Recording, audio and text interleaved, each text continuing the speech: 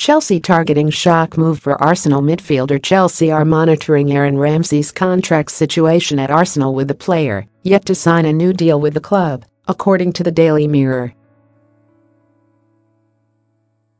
The 27-year-old has just 1 year remaining on his current contract, and his situation at the Emirates remains unclear. Chelsea are looking to overhaul their squad in the summer, following a disappointing season, and are alert to the possibility of signing yet another Arsenal player.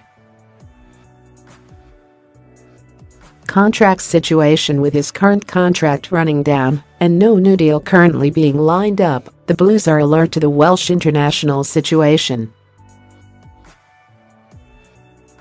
Arsenal are hoping to get Ramsey to sign a new contract in North London, but are yet to have made the player an offer. Chelsea are unlikely to succeed in their attempts to sign the midfielder, though, with Arsene Wenger more than reluctant to lose yet another key member of his squad to a rival. Speaking about the situation, Ramsey told BT Sport, "Nothing to comment on at the moment. I think they've been busy to tie up other contracts at the moment."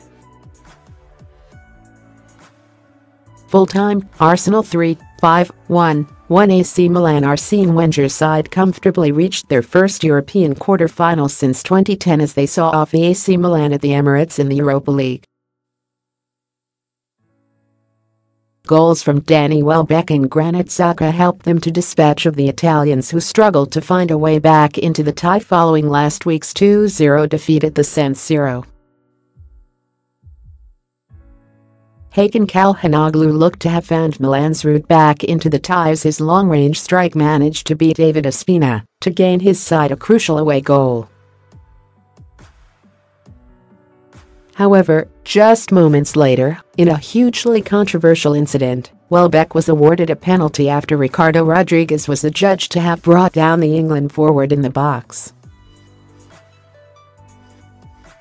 Welbeck, who was today recalled to the England squad, stepped up and dispatched from 12 yards to restore Arsenal's 2-goal lead in the tie.